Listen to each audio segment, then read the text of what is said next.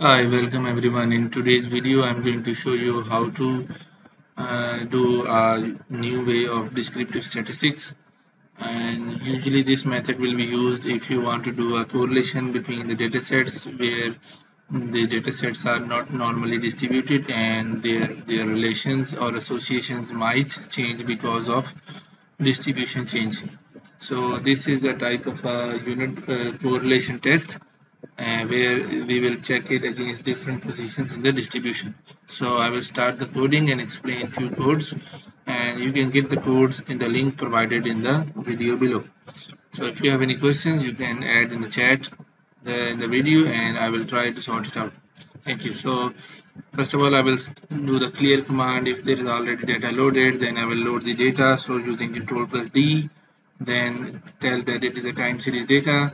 Then I will create a quantile positioning variable which is called x tile of a variable into 10%, 100 percentiles, and capture command is usually used if that command is not going to run because it has already been done, because in my data file this variable is already been created.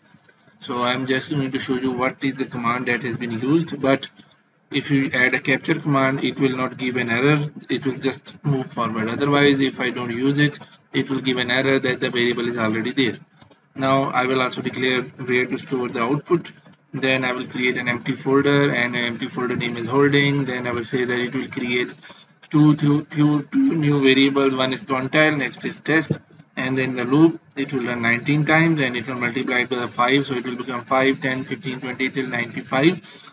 Then calculate a correlation between mal and pk path, two variables, where and make sure that it is for the dataset which is below the percentile value.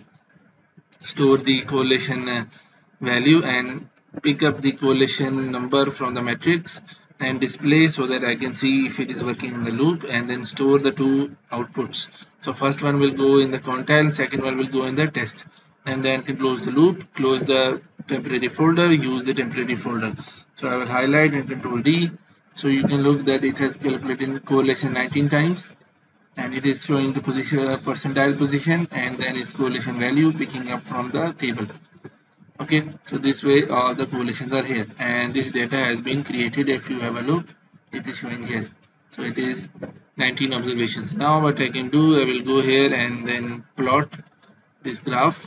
So here you can see that now I have a data set of correlation between two variables at different positions. So you can see that with the change in the position of the first variable, quantile wise position, the correlation is changing.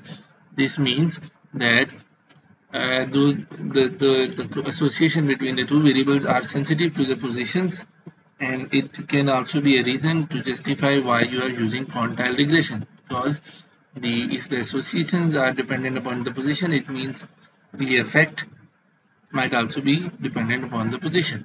So this way you can add a new type of descriptive stats in your model where your data is big enough and you are going to use quantile based methods. Thank you very much for watching. If you have any queries, do share and let me know how it end up in your results, and how do you like this new type of descriptive stats. Thank you.